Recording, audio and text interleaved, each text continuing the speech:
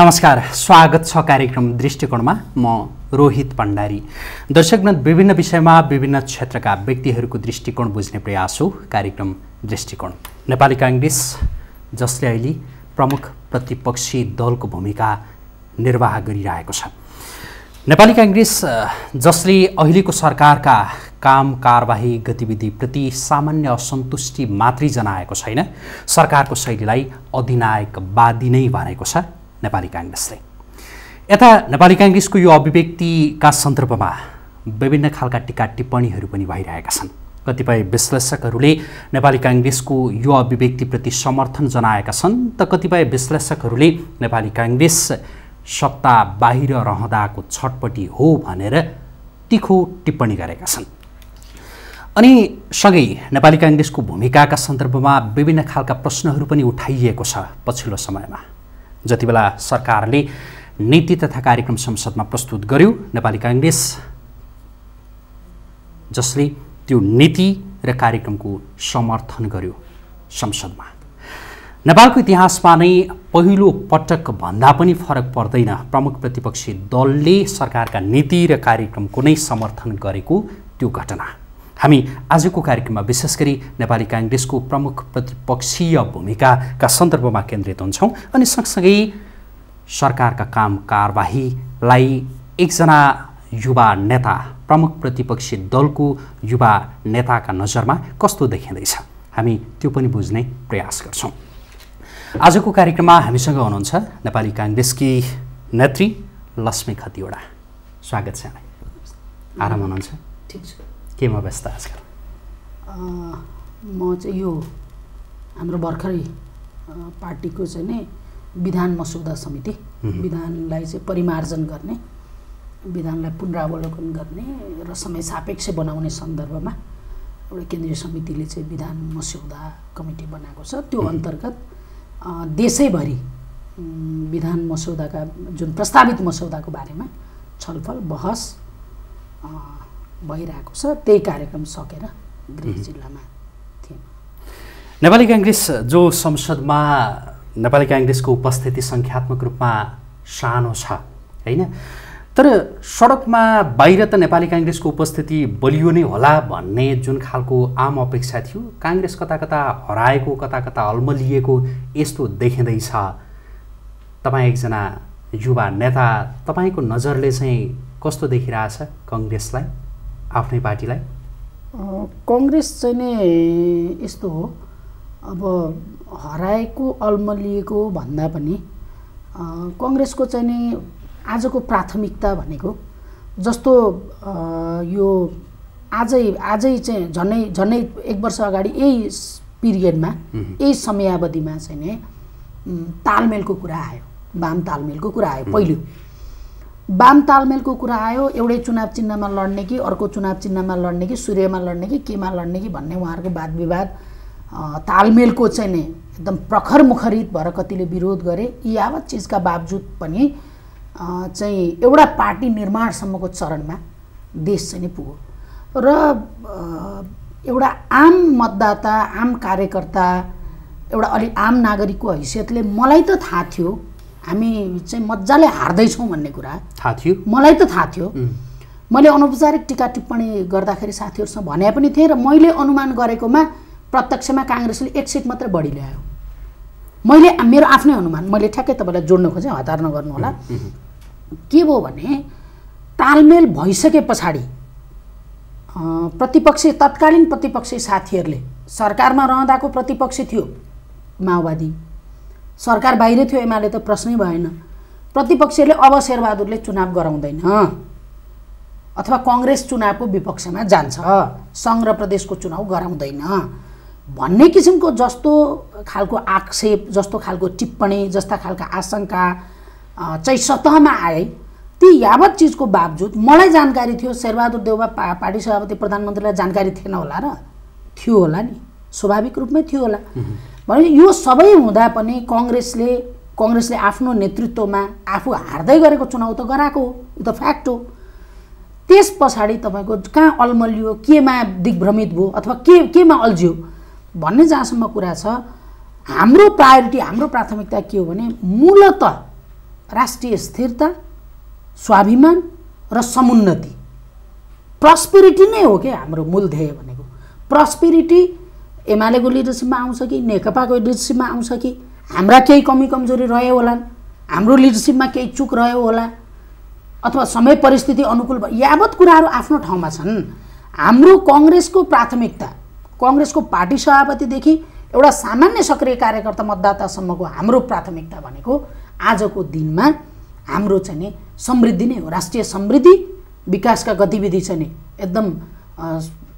एकदमै स्पिडमा एउटा गतिशील ढङ्गले अगाडि बढुन्, निर्बाध रूपमा विकास निर्माणको उपभोग जनताले गर्न पाउन्, समुन्नति होस्, रोजगारीको सृजना होस्, र त्यो सबै चाहिँ एउटा स्थायी सरकारले मात्रै दिन सक्छ। हिजोको प्र्याक्टिसले देखायो नि त अल्पमतका सरकारहरू कस्ता भए।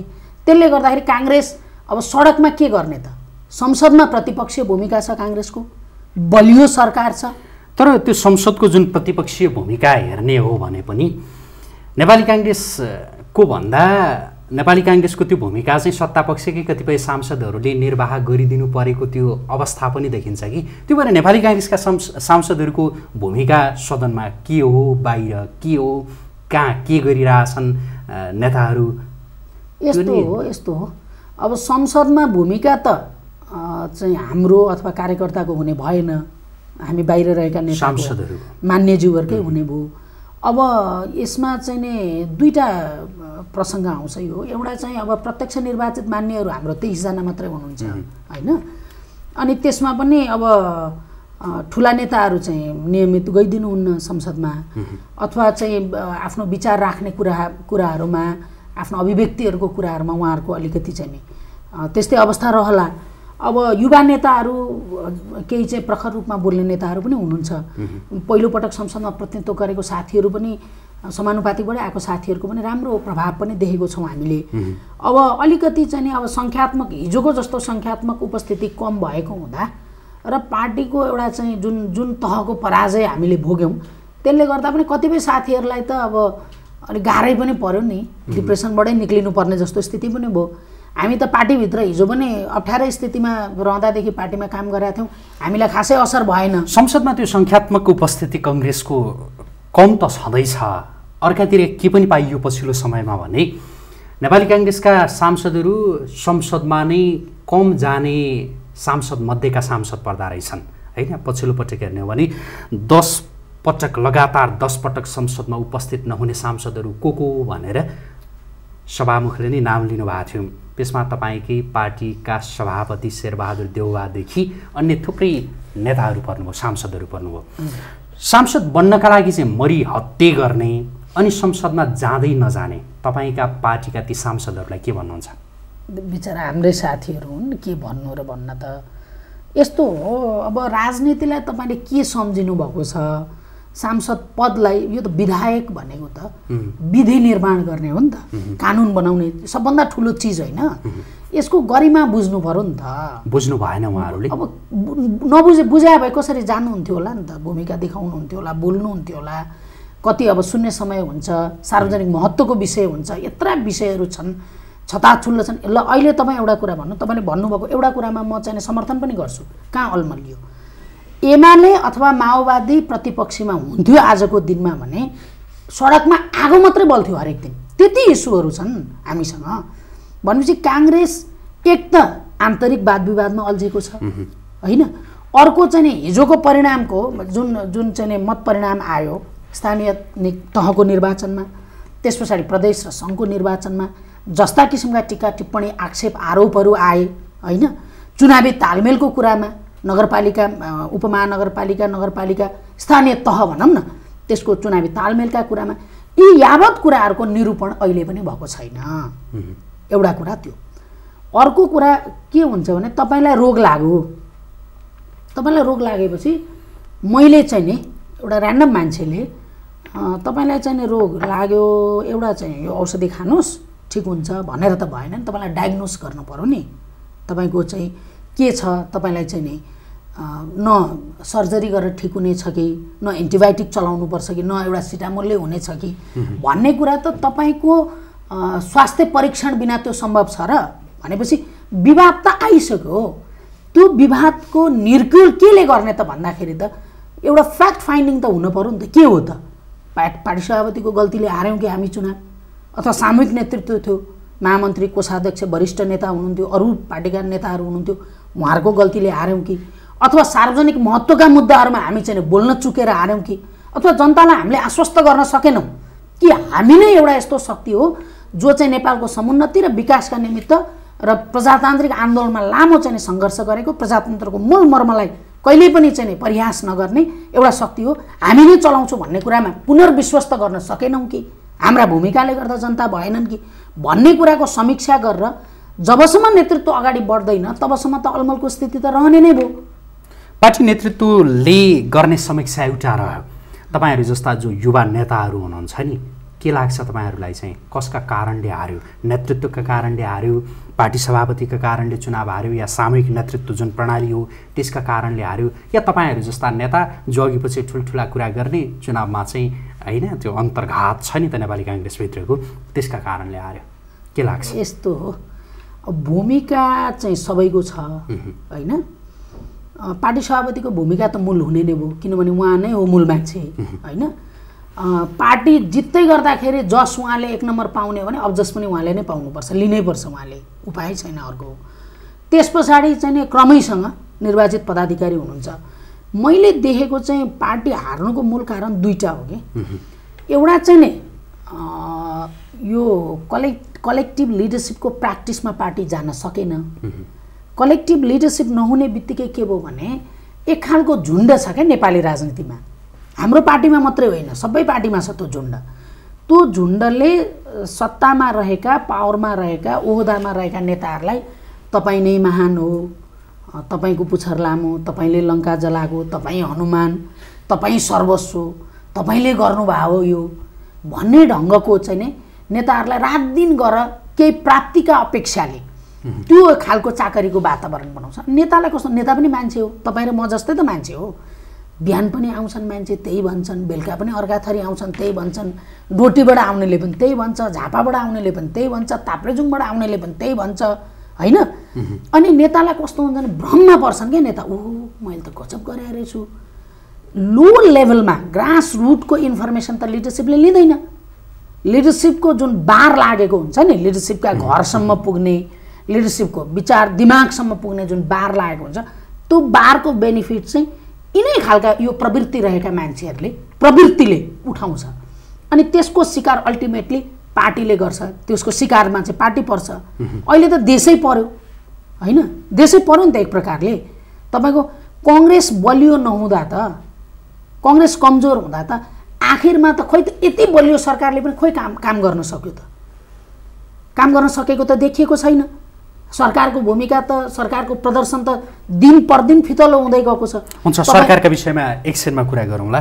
भनेपछि तपाईँहरूको बुझाइ, तपाईँको बुझाइ, तपाईँको ठम्याइ धेरै दोष चाहिँ पार्टी सभापतिको हो?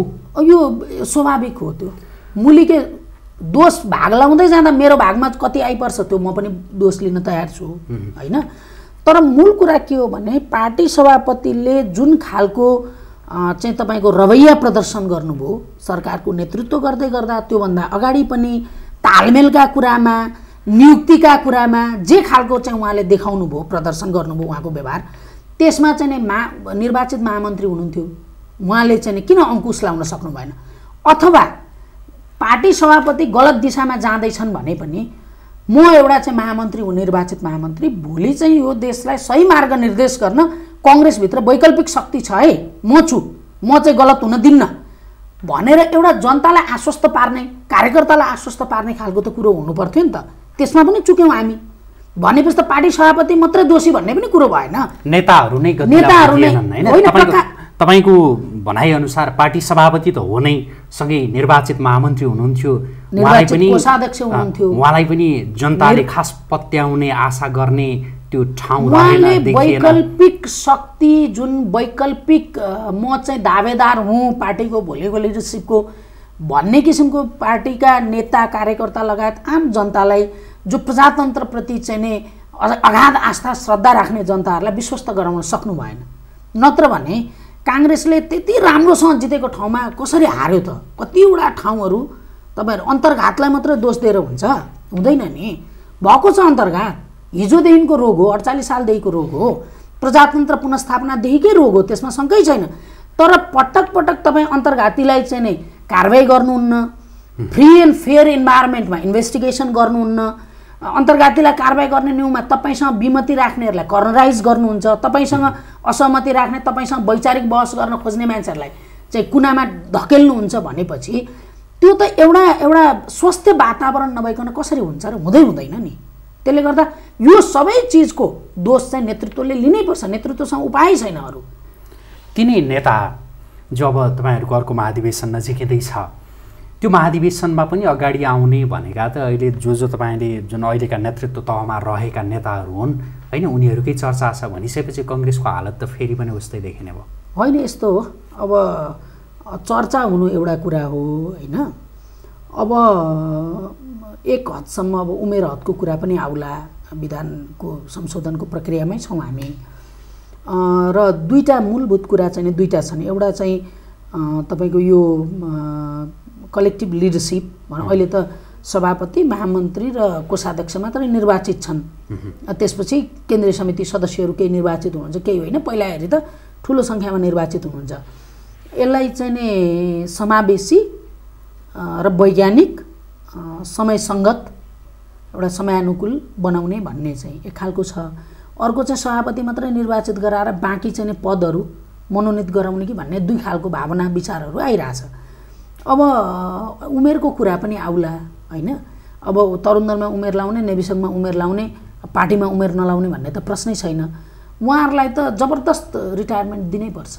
उहाँहरूले भन्नुहुन्छ फेरि विदेशको कता कताको उदाहरण ल्याएर होइन, कति वर्षको उमेर हुनुपर्छ भन्ने मान्यता हो तपाईँहरूको?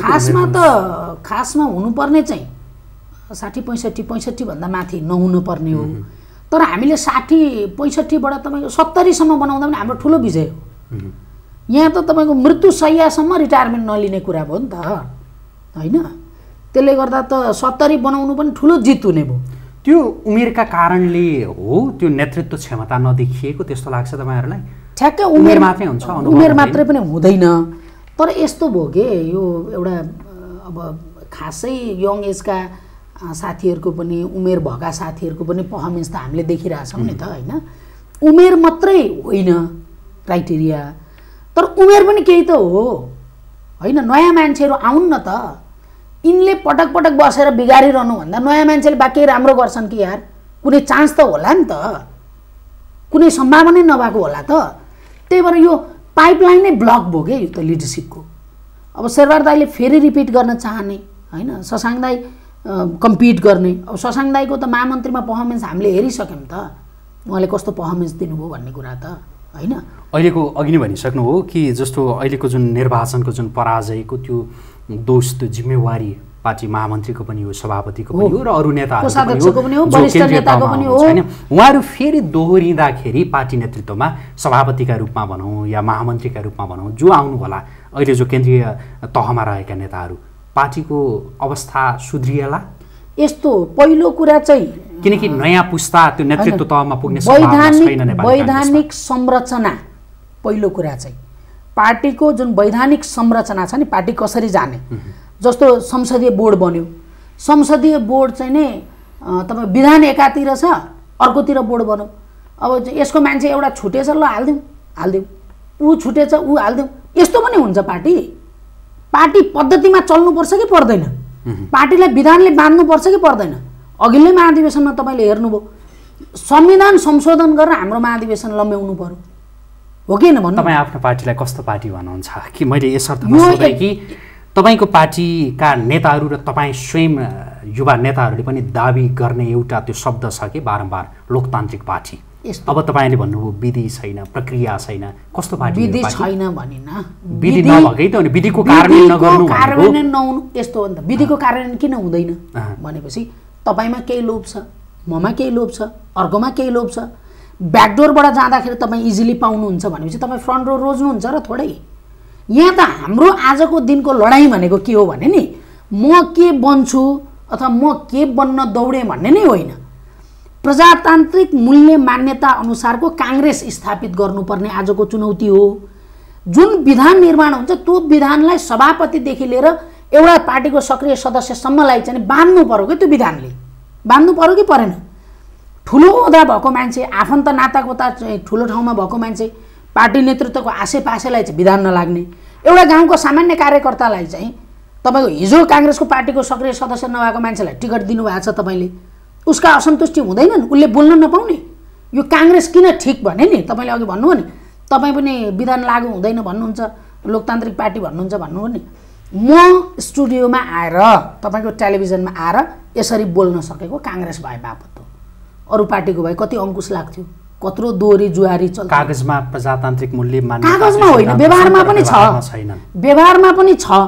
तर रुल्स रेगुलेसन जुन सिस्टम बस्नुपर्ने हो त्यो बसि नसकेको अवस्था छ।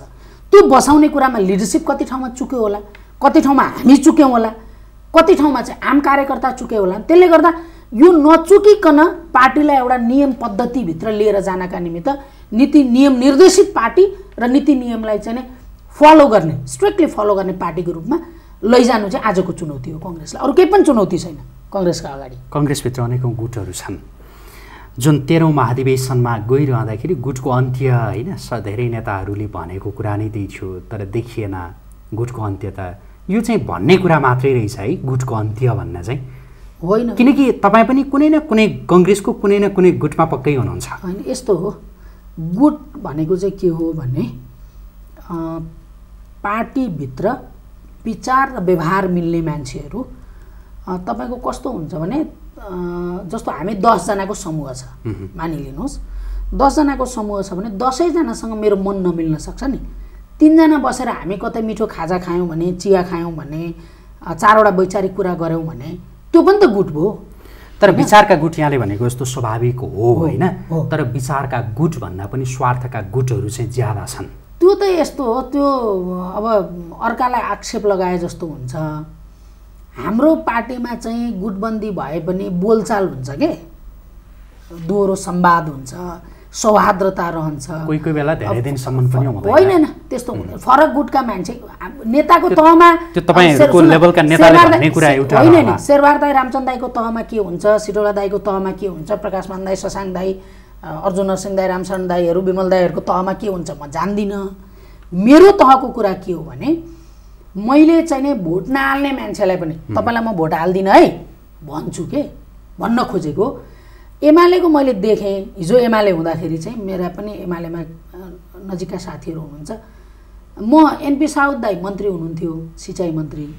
हामी काम विशेषले कुनै काम विशेषले सिंहदरबार छिरेका थियौँ, अनि अर्को पार्टीको साथी पनि हुनुहुन्थ्यो। अनि मैले जाउँ न एनपी दाई कहाँ जाउँ भनेर भने, उहाँको जलस्रोत मन्त्रालय अन्तर्गत चाहिँ नि ऊर्जामा उहाँको काम, एनपी दाई त्यही बिल्डिङमा सिँचाइ मन्त्री। अनि मैले जाउँ न एकछिन एनपी दाईलाई भेटेर जाउँ भने, एनपी दाई भित्र हुनुहुन्थ्यो, मैले सुई लिएर गएँ। उहाँले होइन तपाईँहरूको बोलचाल चल्छ भन्नुभयो क्या उहाँले। उहाँहरूको त बोलचाल संवाद पनि चल्दैन भनेपछि गुटबन्दी छैन भन्ने मेरो दावा होइन। गुटबन्दी कन्स्ट्रक्टिभ छ कि डिस्ट्रक्टिभ छ, त्यसले हानि गरौँ कि लाभ गरौँ भन्ने अर्को चाहिँ नि यो छलफलको पाटो रहला। तर गुटबन्दीमा हामीलाई कैयौँ महिना पछाडि आजको नेकपा, हिजोको नेकपासँगको तुलनै नगरौँ, किनकि तपाईँको पार्टीका विषयमा कुरा गरिरहेको छु, त्यो भएर तपाईँको पार्टीकै विषयमा केही बेर कुरा गर्नु छ। जस्तो अघि यहाँले भन्दै हुनुहुन्थ्यो विचारको गुट होइन, मैले भने सहमति पनि जनाएँ र हुन पनि त्यही नै हो कि विचारका गुट पार्टीमा स्वाभाविक हुन्। तर नेपाली काङ्ग्रेसमा विचारका गुटहरू भन्दा पनि स्वार्थका गुटहरू ज्यादा देखिए। तपाईँहरू जस्ता जो युवा नेताहरू हुनुहुन्छ नि, ती स्वार्थका गुटहरू चाहिँ भत्काउनतिर भन्दा पनि कोही कसैका पछाडि लागेर आफ्नो त्यो स्वार्थ पूर्ति गर्नेतिर चाहिँ ज्यादा केन्द्रित हुनुहुन्छ भन्ने तपाईँ र तपाईँ जस्ता नेताहरूलाई आरोप लाग्छ। त्यो म आंशिक रूपमा स्वीकार गर्छु। आंशिक मात्रै? आंशिक रूपमा, किनभने सबै त छैनन् नि, केही होलान्।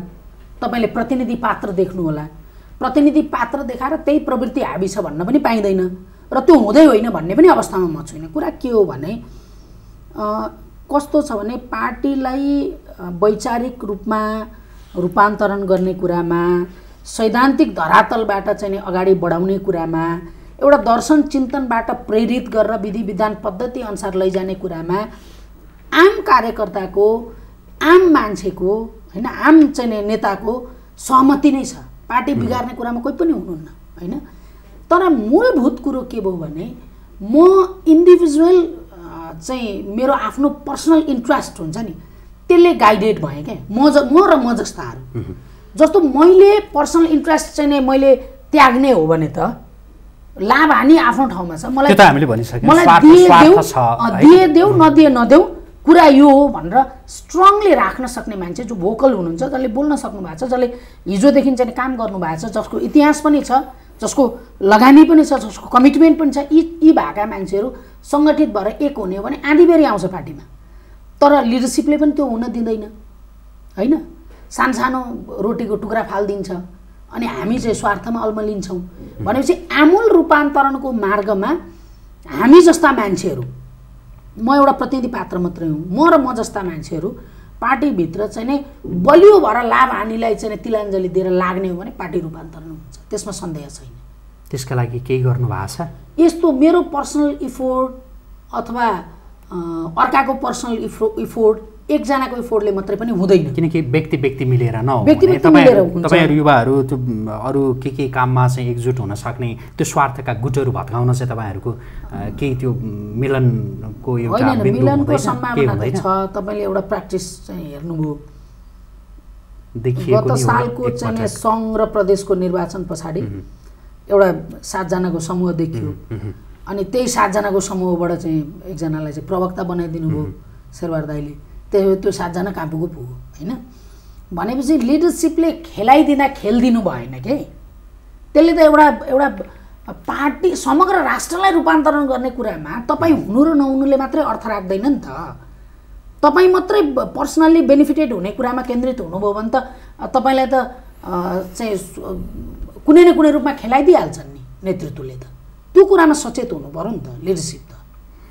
हामी यहाँहरुको पार्टीका विषयमा थोरै कुरा गर्छौं र विश्राममा जान्छौं यहाँहरुको महाधिवेशन नजिकै छ महाधिवेशन नजिकै गर्दाखेरि कुन कुरतिर कता लाग्ने के गर्ने यो पनि सुरु भइसक्यो तपाई चाहिँ व्यक्तिगत रूपमा पार्टी सभापति को भएको देख्न चाहनुहुन्छ अहिले it is to early to say anything मैले फलानु भनेर भन्ने अवस्था छैन सिन क्लियर भएको छैन झन्डै 2 वर्षभन्दा बढी छ महाधिवेशनका निमित्त र यो बीचको भूमिका हेरौं नेताहरूको हैन म चाहिँ नि तपाईलाई मैले म स्पष्ट शब्दमा म हिजो रामचन्द्र पौडेललाई भोट हाले मान्छे हुँ 2 पटक नै 5-7 जना नेता हुनुहुन्छ रामचन्द्र पौडेल कृष्णप्रसाद सिटौला प्रकाशमान सिंह अर्जुन नरसिंह केसी डाक्टर रामशरण महत डाक्टर शेखर कोइराला सुजाता कोइराला शशाङ्क कोइराला यी 8 जना नेताहरू एक ठाउँमा उभिएर एउटा निर्णय गरेर पार्टीलाई चाहिँ नि एउटा सामूहिक नेतृत्वमा को कुन ठाउँमा बस्ने भन्ने कुरा उहाँहरूले निर्कुल गर्नु होला हामीले पनि सजेस्ट गरौँला 2 वर्ष बाँकी छ 1.5 वर्षमा त एउटा सिनारियो क्लियर हुन्छ यिनै मान्छेहरू मध्येबाट पार्टीको सामूहिक नेतृत्व विकसित होस् भन्ने मेरो चाहना छ अब कसलाई कसरी व्यवस्थापन गर्ने व्यक्तित्व व्यवस्थापनको एउटा पाटो भयो अथवा कसैलाई रिटायरमेन्टै दिनुपर्छ भने रिटायरमेन्टको पनि कुरा गर्नुपर्ने भयो हैन त्यसले गर्दा चाहिँ यी मान्छेहरू जस्तो यो महाधिवेशन को पूर्व तयारी प्लस चाहिँ यो संघ र प्रदेशको निर्वाचन पछाडिको जुन सिनारियो क्रिएट भएको छ जुन भातृ संस्थाहरू शुभेच्छुक संस्थाहरूमा चाहिँ जुन किसिमको ध्रुवीकरण चाहिँ प्रकट भएर आएको छ त्यसले पनि काहीँ न काहीँ यो कुराको साइलेन्सिङ तपाईले अघि 60-65 नागेका नेताहरूले विश्राम लिनुपर्छ भनेर भन्नुभएको थियो अहिले तपाईले जसका नाम लिनुभयो नि लगभग प्राय नेताहरू प्राय होइन हैन प्राय 3 जना 60-65 माथि हुनुहुन्छ 3 जना नेता बाँकी चाहिँ बाँकी 3 जना यस्तो भयो तपाईले जति लिनु भयो त्यसमा यसो भने मैले यसो भने व्यक्ति मैले रामचन्द्र पौडेललाई नै पार्टी सभापति बनाउनु पर्छ पनि भनिन हैन अर्जुन नरसिंह अथवा रामशरणलाई बनाउनु पर्छ पनि भनिन उहाँहरुको व्यक्तित्व व्यवस्थापन कोहीले गार्जियनशिप लिने होला अरु पनि भूमिका हुन्छन् नि पार्टी सभापति महामन्त्री कोषाध्यक्ष उपसभापतिको मात्र पनि भूमिका नहुन सक्छ र 60-65-70 वर्ष भएको मान्छे भोलि शेरबार दाइ चुनाव लड्नुभयो भने अरु सबैलाई चाहिँ लाठो लाएर हामीले चुनाव नलड भन्न पनि त पाउँदैन मैले भनेको चाहिँ त्यो व्यक्तिको कति उमेर भनेर त्यो छुट्याउँदै जाँदा तपाईले लिएका जति नाम हो हैन उहाँहरु त्यही हाराहारी हुनुहुन्छ त्यो भन्दा माथि हुनुहुन्छ है हुनु न अब हुनुहुन्छ त्यही हाराहारी र त्यो भन्दा माथि हुनुहुन्छ तपाईको चाहना 60-65 भन्दा कम उमेरका नेताहरू भइदिए हुन्थ्यो भन्ने सैद्धान्तिक कुरा एकातिर होइन सैद्धान्तिक अनि अर्कातिर सैद्धान्तिक होइन। यस्तो हो क्या, तपाईँले बुझ्नु होइन, तिनै मान्छे तपाईँले बुझ्नु के भयो भन्नुहोस् त। डाक्टर शेखर 65 माथि हुनुहुन्छ, डाक्टर शशाङ्क हुनुहुन्छ, सुजाता दिदी हुनुहुन्छ, तपाईँले अघि अथवा चाहिँ प्रकाशमान दाई हुनुहुन्छ, डाक्टर रामशरण महतको नाम डाक्टर रामशरण महतलाई सभापति नै बनाउनु। यस्तो हो नि त, रामशरण महतको पर्सनालिटीलाई, अर्जुन नरसिंह केसीको योगदान भूमिकालाई, रामचन्द्र पौडेलको चाहिँ नि समर्पणलाई अवमूल्यन गरेर हामी मात्रै पार्टी हाँक्छौँ भन्ने पनि त अवस्था छैन नि। उहाँहरूलाई पनि त प्रपर पोजिसनमा त राख्नुपर्छ नि त। अभिभावकीय भूमिका दिने हो कि ससम्मान विदाई गर्ने हो कि मान्छेलाई गला अत्याएर पनि निकाल्ने होइन त। सम्मानपूर्वक यी पोसिबिलिटी छन्, सम्भावना यो हो, यो हुँदा पार्टी यसरी जान्छ, तपाईँले गाइडेन्स गर्ने हो, तपाईँले चाहिँ सल्लाह सुझाव दिने हो, तपाईँ यसरी जाने हो भनेर पो भन्नु पर्यो त। जस्तो प्रकाशमान दाई चुनाव लड्नुभयो संसद दलको नेतामा, होइन? प्रकाशमान दाई चुनाव लड्दै गर्दा त एउटा म्यासेज दिन, उहाँलाई हार्छु भन्ने त थाहा थियो नि त, म्यासेज दिन पो लड्नुभयो त उहाँ त। वैचारिक जस्तो मोरल प्रेसर त के हुन्थ्यो, शेरबहादुर दाईले त छोडिदिनु पर्थ्यो। त्यस्तो बेमौत पार्टी हारिसकेपछि अझै पनि संसद दलको नेता म हुन्छु भनेर दावा गर्नु हुँदैन थियो। हिजो गिरिजाप्रसाद कोइरालाले राजीनामा दिनु पर्थ्यो। राजीनामा भनिनँ मैले, संसद दलमा पनि दावी गर्न आउनु जरुरी थिएन नि। पार्टी सभापतिबाट चाहिँ राजीनामा दिनु पर्थ्यो कि पर्दैन? नैतिकता भएको भए त दिनै पर्थ्यो। नैतिकता छैन तपाईँको पार्टी सभापतिमा? मेरो पार्टी सभापतिमा छ कि छैन त्यो अर्को चर्चाको विषय रहला। शेरबहादुर दाईले नैतिकताको प्रदर्शन गर्नु भएन। मैले सत्य बोल्नुपर्छ। उहाँले पार्टी सभापतिबाट पार्टी हारिसकेपछि राजीनामा दिनु पर्थ्यो। हुन्छ, केही बेर विश्राम लिउँ, त्यसपछि थप कुरा गरौँला। दर्शकवृन्द, हामी कुराकानी गरिरहेका छौँ नेपाली काङ्ग्रेसकी नेत्री लक्ष्मी खतिवडासँग। केही बेरको विश्राम, त्यसपछि पुनः उपस्थित हुनेछौँ।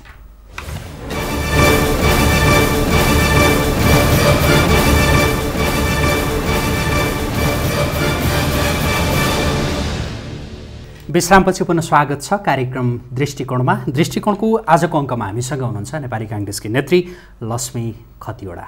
फेरि स्वागत छ। अघिदेखि हामीले तपाईँको पार्टीका विषयमा कुरा गऱ्यौँ, अब सत्तारूढ दल सरकारका विषयमा कुरा गरौँ। तपाईँको पार्टीले त अहिलेको सरकारको चरित्रलाई अधिनायकवादी चरित्र भएको सरकार भनेर भनिरहेछ, होइन? कहाँ देख्यो कङ्ग्रेसले अधिनायकवादी त्यो शैली, त्यो चरित्र? एक नम्बर चाहिँ तपाईँको डाक्टर गोविन्द केसी अनसनरत हुनुहुन्थ्यो जुम्लामा। उहाँलाई चाहिँ नि जस्तो किसिमको बल प्रयोग गरेर अस्पताल हाताभित्र जुन तहको बल प्रयोग भयो, जुन तहको प्रहरी हस्तक्षेप भयो, जुन तहको दमन भयो, त्यो अधिनायकवादी शैली होइन र? एउटा विश्वविद्यालयको उपकुलपति सरकारलाई चिठी लेखेर म विदेश जाँदैछु भन्ने चाहिँ नि जानकारी दिएर, पूर्व सूचना दिएर एउटा सम्मेलनमा भाग लिनका निमित्त विमानस्थल पुगेको उपकुलपतिलाई तपाईँलाई चाहिँ नि प्रधानमन्त्रीले भेट्न खोज्नु भएको छ भनेर ल्याएर प्रधानमन्त्री कार्यालयको, प्रधानमन्त्री निवास अन्तर्गतको कार्यालयको एउटा चाहिँ कोठामा राखेर चिया पानी के खानुहुन्छ भनेर अनि फ्लाइट उडिसकेपछि छोडिदिने, यो कुन चरित्र हो, होइन?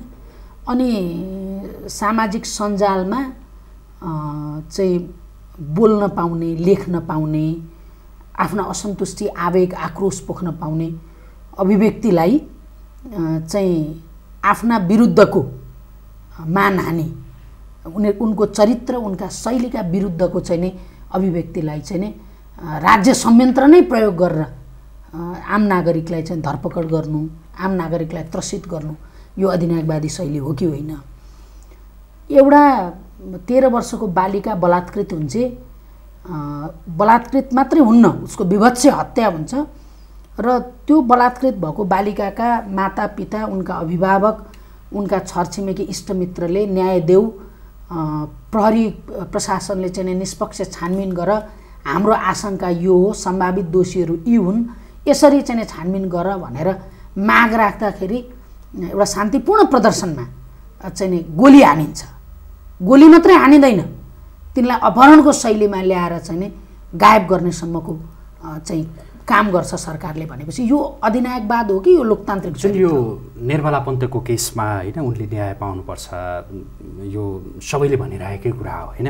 जुन गोलीको सन्दर्भ उल्लेख गर्नुभयो, जति बेला यहाँको पार्टी तत्कालीन पार्टी सभापतिले सरकारको नेतृत्व गरिरहनु भएको थियो त्यति बेला अधिकारको लडाइँ भएको थियो होइन अधिकारका लागि जुन आवाजहरू उठिरहेको थिए त्यति बेला पनि गोली बसिए होइन मान्छेको ज्यान गयो वास्तवमा त्यो सत्तामा बसिसकेपछि चाहिँ यो गोली बर्साउने दमन गर्ने धरपकड गर्ने यो चाहिँ यो नेकपाको सरकारको मात्रै होइन कि तपाईँको जो लोकतान्त्रिक भनिएको पार्टीको सरकारको पनि चरित्र उस्तै देखिन्छ त्यस कारणले गर्दाखेरि होइन यस्तो कसरी यो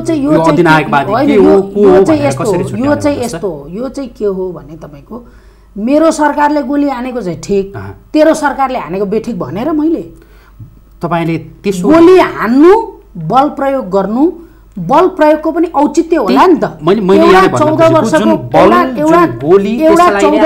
बच्चा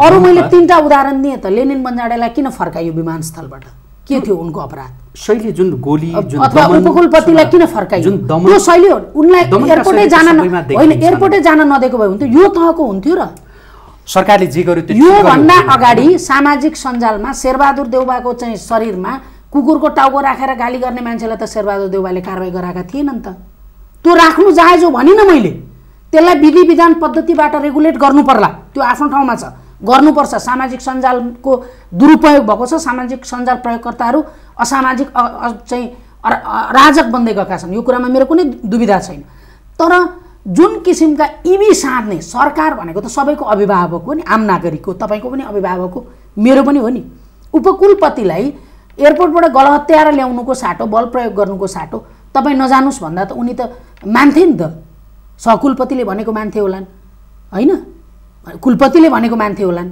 भनेपछि यो तहको हस्तक्षेप जुन भएको छ तपाईँले देख्नुभयो निर्मला पन्तकै चाहिँ विषयमा चाहिँ तरुण दलले गरेको प्रदर्शनमा होइन जुन किसिमको हस्तक्षेप भयो तपाईँको एउटा अध्यक्षलाई त्यत्रा चाहिँ पुलिस प्रशासनका मान्छे पुलिस मिलेर टाउकोमा हानेको छ अहिले पनि उहाँ स्वास्थ्य उपचार गराइरहनु भएको छ एउटा शान्तिपूर्ण प्रदर्शन गरेको मान्छेलाई त्यसरी एट्याक पनि गर्छ कसैले लड्या छ बस्या छ विभत्स कुटपिट भएको छ तरुण दलको एकजना नेत्री हुनुहुन्छ हाम्रो बहिनी मुना भुसाल उहाँको त्यस्तै डरलाग्दो कुटपिट भएको छ त्यो अधिनायकवादी चरित्र होइन कुटाइ हामीले पनि खाएका छौँ जुलुस हामीले पनि गरेका छौँ तर पुलिस यति आक्रामक र यति अराजक कहिले पनि थिएन किन भयो यो सरकारका शैलीका कारणले भयो पुलिसको त व्यक्तिगत दुश्मनी त हामीसँग केही पनि छैन होला छ होला र काङ्ग्रेससँग व्यक्तिगत दुश्मनी छैन होला भनेपछि यो सरकार अधिनायकवादी चरित्रको प्रदर्शन गर्दै अगाडि बढिरहेको कुरामा कुनै दुविधा छैन मैले अघि पनि भने जुन प्रहरी दमन होइन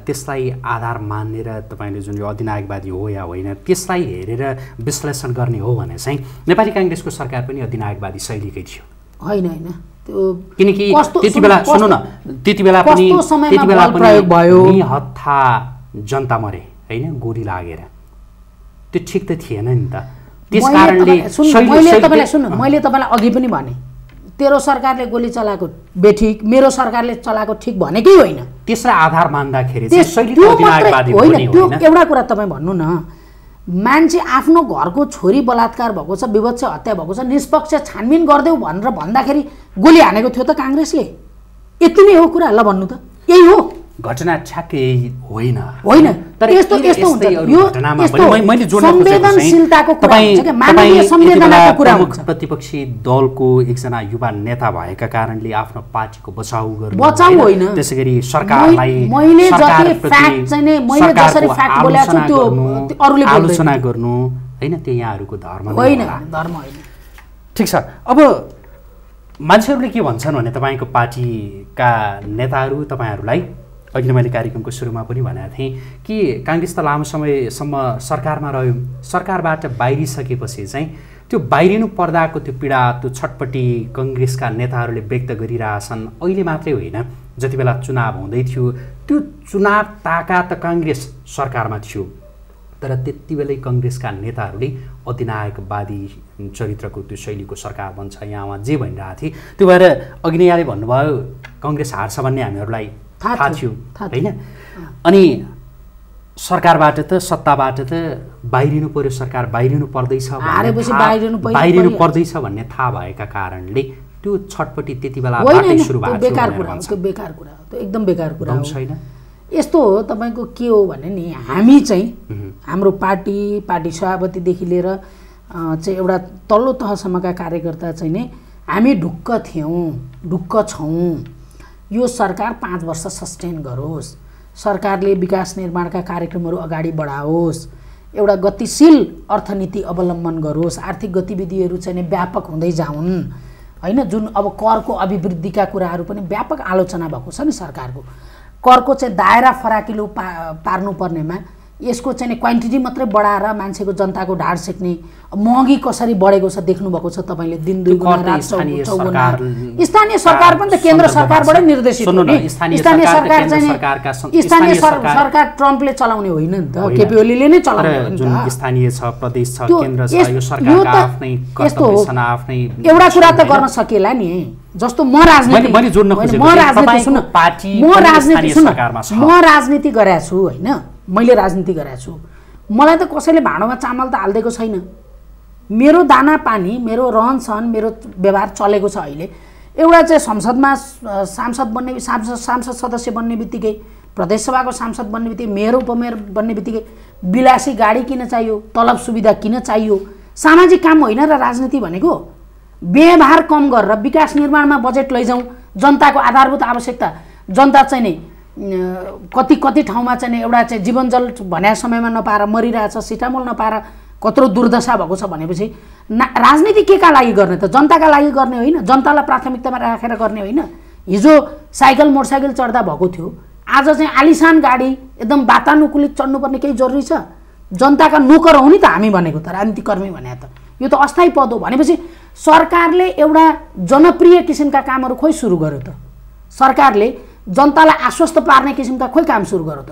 हिजो पेट्रोलियम प्रडक्टमा मूल्य वृद्धि हुँदा चाहिँ शेरबहादुरको श्रीमतीलाई चाहिँ साडी किन्दिनलाई पेट्रोलियम प्रडक्टमा मूल्य वृद्धि गर्यो भनेर भट्याउने अखिलका नेताहरू अहिले पेट्रोलियम प्रडक्टमा मूल्य वृद्धि हुँदा यहाँ उत्पादन हुँदैन, यहाँ पेट्रोल खानी छैन। त्यो हिजो थिएन र? पेट्रोल खानी छैन, हिजो पनि थिएन नि त। हामीले त आम सर्वसाधारण जनताको ढाड सेक्ने गरेर जुन मूल्य वृद्धि भएको छ होइन, त्यो मूल्य वृद्धि चाहिँ नै सरकारले रेगुलेट गरेर, सरकारले एउटा चाहिँ संयन्त्र निर्माण गरेर हुन्छ कि मन्त्रीहरूलाई परिचालित गरेर हुन्छ कि स्थानीय निकाय परिचालित गरेर हुन्छ कि यसको यो रेगुलेट गर्न सकिएन भने देश भयावह स्थितिमा जाँदैछ। यो हाम्रो मात्रै कन्सर्नको कुरा होइन, विपक्षी भए बापत बोल्ने मात्रै कुरा होइन। म विपक्षीको नेता हुँला, म यो देशको नागरिक पनि हुँ। यो देश समृद्ध बन्दाखेरि म पनि समृद्ध बन्छु। त्यसले गर्दा मेरो कन्सर्न भनेको देशको प्रस्पेरिटी हो, देशको समृद्धि हो, देशमा विकास निर्माणका सम्भावनाहरू व्यापक हुन् भन्ने हो, आर्थिक गतिविधि व्यापक होस् भन्ने हो। त्यसले गर्दा मेरो पनि कन्सर्न त्यही हो। विरोधका लागि विरोध त होइन नि त। मेरो पार्टीका मान्नेलाई चाहिँ तलब भत्ता देऊ, तिम्रो पार्टीकालाई नदेऊ भने त होइन। मैले स्थानीय निकायमा चाहिँ तहमा चाहिँ हाम्रो पनि ठुलो उपस्थिति छ, हाम्राहरूले पनि रेगुलेसन गर्न पर्यो। जनतालाई मर्का पर्ने गरेर राजनीतिकर्मीले राजनीति गर्नु भएन। मेरो कुरा चाहिँ यति हो। हामी कार्यक्रमको अन्त्यतिर छौँ। अन्त्यमा प्राय नेताहरूलाई हेरेर जनतामा एक खालको त्यो प्रश्न, त्यो जिज्ञासा सदा उठ्छ र त्यो जिज्ञासा तपाईँसँग पनि मैले राखेँ कि नेताहरूको जीविकोपार्जन चाहिँ कसरी हुन्छ? सधैँ भाषण गर्छन्, सधैँ कार्यक्रम भनेर दौडछन् भनेर सोध्छन् जनता। तपाईँको चाहिँ के कसरी हुन्छ भन्नुहोस् त? म लयर एकदम व्यक्तिगत प्रश्न मैले होइन, व्यक्तिगत छैन। एउटा सार्वजनिक ओहदा बोक्ने मान्छेको चाहिँ केही पनि चिज व्यक्तिगत हुँदैन, हुनु पनि हुँदैन। सार्वजनिक रूपमा चाहिँ प्रश्न उठ्नु यो अन्यथा पनि होइन। म एडभोकेट पनि हुँ, लयर पनि हुँ। मैले तपाईँलाई अघि नै भने मेरो पेसा व्यवसायबाट पनि मेरो केही भर्थिक हुन्छ। अनि साथीभाइ इष्टमित्रहरूले पनि सरसहयोग गर्छन्। मेरो दाइ बाहिर हुनुहुन्छ, उहाँले पनि केही सपोर्ट गर्नुहुन्छ, घरबाट पनि केही सपोर्ट हुन्छ। त्यसले गर्दाखेरि अब त्यत्रो ठुलो खर्च पनि छैन मेरो। म चाहिँ सिङ्गल छु, सानो एउटा मोटरसाइकल चढ्छु, त्यसले धेरै ठुलो खर्च पनि छैन। त्यसले गर्दा मलाई त्यत्रो अपचलनै गर्नुपर्ने खालको केही पनि छैन। तपाईँले एउटा सान्दर्भिक प्रश्न गर्नुभयो, यो आम मान्छेमा आउने चाहिँ जिज्ञासा पनि हो र यो स्वाभाविक पनि हो। हुन्छ, यो प्रश्नसँगै आजका लागि कार्यक्रम दृष्टिकोणको समय सकियो। यहाँलाई समय र विचारका लागि धन्यवाद। धेरै धन्यवाद। हस् दर्शकवृन्द, हामी कुराकानी गर्दै थियौँ नेपाली काङ्ग्रेसकी नेत्री लक्ष्मी खतिवडासँग। आजका लागि कार्यक्रम दृष्टिकोण यहीँ सकिन्छ। अरनिको टेलिभिजन हेर्दै गर्नुहोला। नमस्कार।